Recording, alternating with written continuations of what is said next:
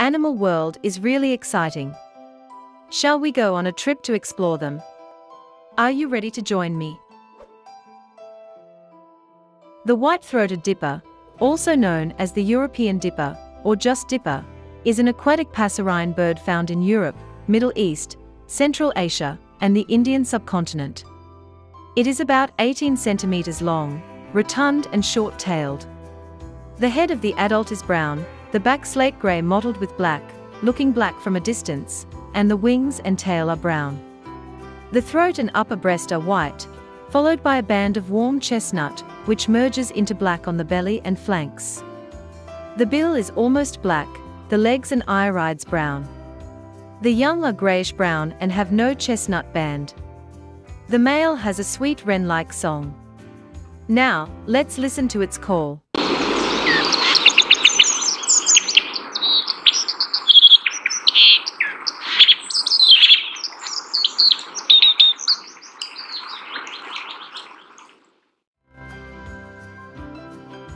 Cool, isn't it? The white-throated dipper is closely associated with swiftly running rivers and streams, or the lakes into which these fall. It often perches bobbing spasmodically, with its short tail uplifted on the rocks round which the water swirls and tumbles. It acquired its name from these sudden dips, not from its diving habit, though it dives as well as walks into the water. It flies rapidly and straight, its short wings whirring swiftly, and without pauses or glides.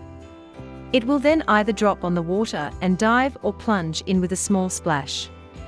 From a perch it will walk into the water and deliberately submerge, but there is no truth in the assertion that it can defy the laws of specific gravity and walk along the bottom. Undoubtedly, when entering the water it grips with its strong feet, but the method of progression beneath the surface is by swimming, using the wings effectively for flying underwater. It holds itself down by muscular exertion, with its head well down and its body oblique, its course beneath the surface often revealed by a line of rising bubbles.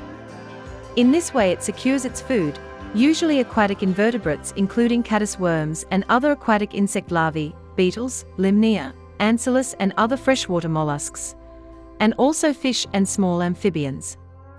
A favorite food is the small crustacean gammarus, an amphipod shrimp. It also walks and runs on the banks and rocks seeking terrestrial invertebrates. The white-throated dippers first breed when they are 1 year old. They are monogamous and defend a territory. The nest is almost invariably built either very near or above water. It is often placed on a rocky ledge or in a cavity. Man-made structures such as bridges are also used. The nest consists of a dome-shaped structure made of moss, grass stems and leaves with a side entrance within which is an inner cup made of stems, rootlets and hair. Both sexes build the main larger structure, but the female builds the inner cup. The eggs are laid daily.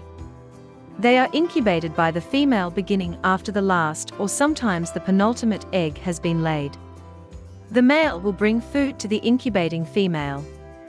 The eggs hatch after around 16 days, and then both parents feed the altricial and nidicolous nestlings. For the first 12 to 13 days, they are brooded by the female. Both parents remove the fecal sacs for the first 9 days. The chicks fledge at around 22 days of age, but the parents continue to feed their young for another week. But feeding can continue for 18 days. I hope you enjoyed it. Sincere thanks for being a wildlife fan. I will look forward to your next visit. Till then, keep smiling.